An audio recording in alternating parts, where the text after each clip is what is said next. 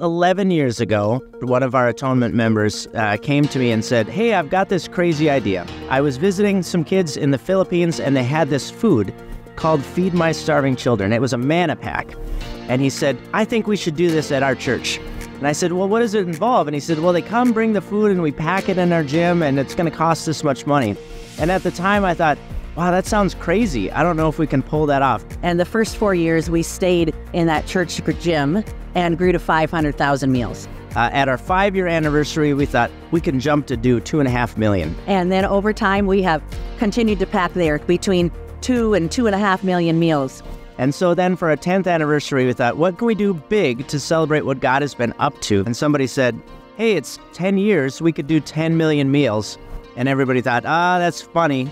And no, we can't pull this off by ourselves, but this is God's pack and this is God's number. It's our biggest event that we've ever done. There's been over 40 semis of ingredients and equipment come in to make this possible.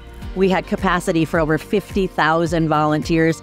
Over 40 schools that are involved in this. And we have over 115 churches in the Fargo-Moorhead community that are part of this pack. And God has been faithful, and our community has rallied. They're literally seeing thousands of people that are coming together to make a difference. You're making a difference in saving lives, putting smiles on faces, and look at this. I mean, to be a part of something so huge and working with people and meeting incredible little girls and little boys that I've gotten to work with, that at her age she can be a part of it too and understand that she is helping feed and save lives. Here's a real chance for families to work together, to work side by side with young and old. To come together behind something that truly makes a difference globally and also making a difference right here in the local community. It's not about packing 10 million meals. It's about packing one meal over and over and over.